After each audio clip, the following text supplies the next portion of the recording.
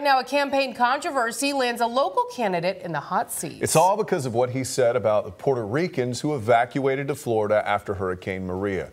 News 6's Eric Sandoval joins us in studio with the video and response from Republican John Ward. Eric? Yeah, Matt, Lisa, first we want to make things absolutely clear. The video that shows Ward making these comments was actually released by one of his Republican competitors online.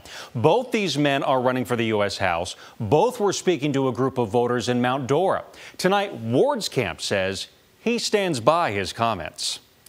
The video shows Republican John Ward answering a question from a voter, how he would respond to Puerto Ricans living in Florida who say the U.S. hasn't done enough to help after Hurricane Maria. First of all, I don't think they should be allowed to register to vote. The idea that they can come to the mainland United States, I don't necessarily have a problem with that, but I think we should be thinking about it in terms of getting them back home and providing the capital and resources to rebuild Puerto Rico, which I honestly think is where they belong. Ward's comments on April 23rd drew quick response from a Puerto Rican woman in the audience. For you to tell me to come here and not be able to vote as an American citizen, we have to talk.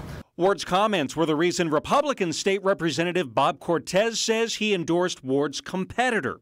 The Puerto Rican lawmaker called Ward's comments an outrage.